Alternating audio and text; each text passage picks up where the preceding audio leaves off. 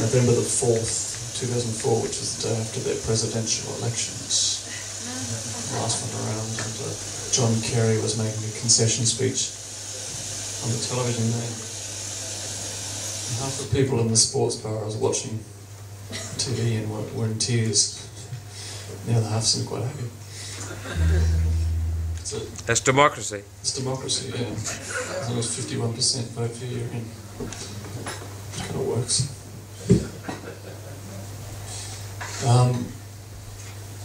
But it's you know, we sort of picture the place as a monolith, but it's terribly divided at the moment. You know, viscerally divided over the Iraq War.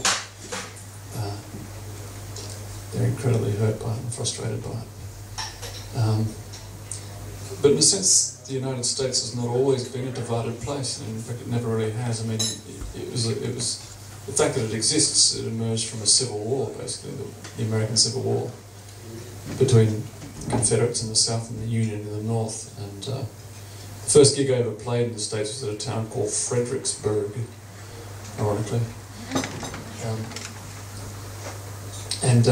Fredericksburg is right smack bang on the interstate highway between Washington, D.C., which used to be the northern capital, and Richmond, Virginia, which used to be the southern capital. So it was a point of really strategic importance in the Civil War, and also the scene of a horrible and one-sided battle where the Northern Army of the Potomac, led by General Ambrose Burnside, staged a courageous cavalry charge against Robert E. Lee's Carolinians, who were waiting for him behind a stone wall at the top of a hill in front of a long open stretch of plain. You know, it was one of those sort of cavalry charges, the logic of which was rendered redundant by the Gatling gun, and it was like Gallipoli, it was just a slaughter.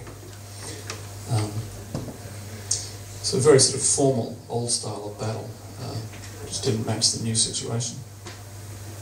But meanwhile, in the West, or what used to be the West, in Missouri and Kansas, it was a far less formal conflict. It was basically northern troops being ambushed by militias, southern militias, guys who were half soldiers and half criminals, really. And one such character was a guy called William Clark Quantrill, who led a bunch of guys called Quantrill's Raiders, and they staged a lot of ambushes on post office services and northern garrisons, and also sacked a couple of towns like Lawrence, Kansas.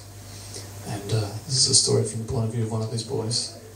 It's called Don't Dig My Grave Too Deep.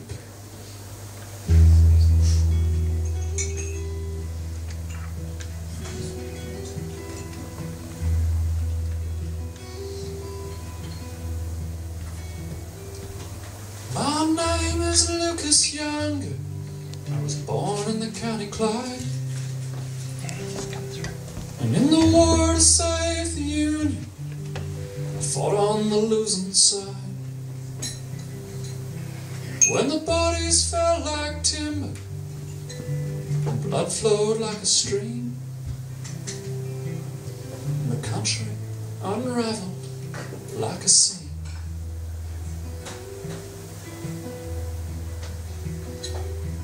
Now as far as I remember, never had a cause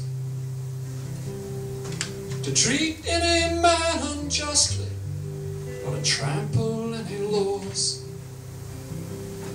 But you can push a man just so far before he'll turn and fight.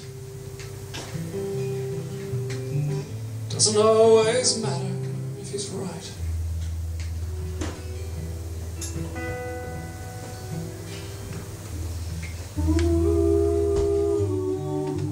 Promise me one thing,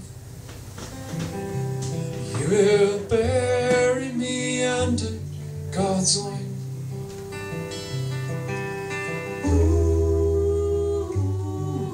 In case I cannot sleep, please don't dig my grave too deep.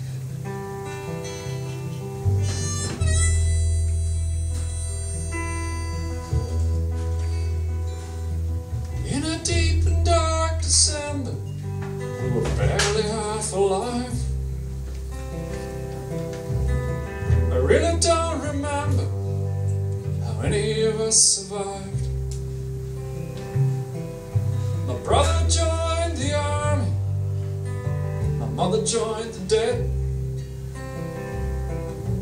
and I joined up with Quantrill instead.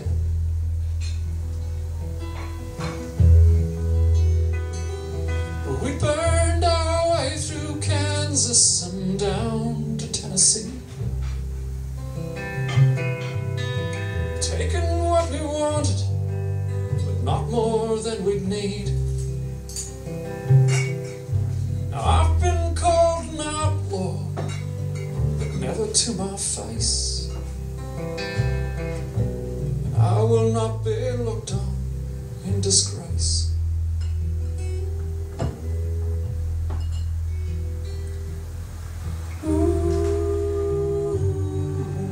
Promise me one thing, that you will bury me under God's wing.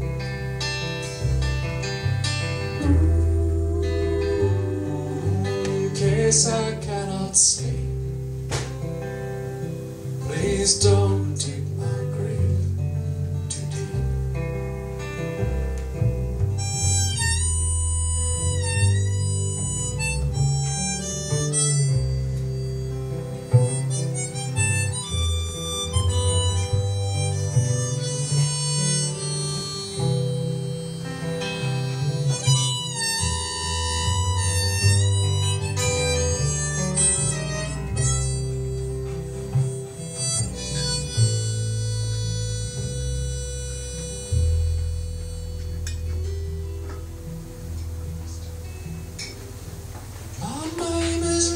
Younger, I'm all of 25,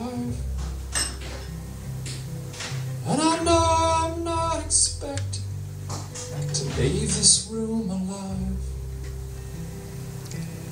But if I should meet the devil, I'll spit right in his eye.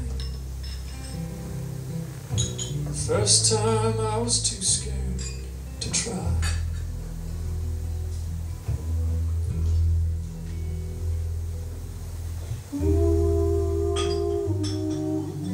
Promise me one thing, you'll bury me under God's wing.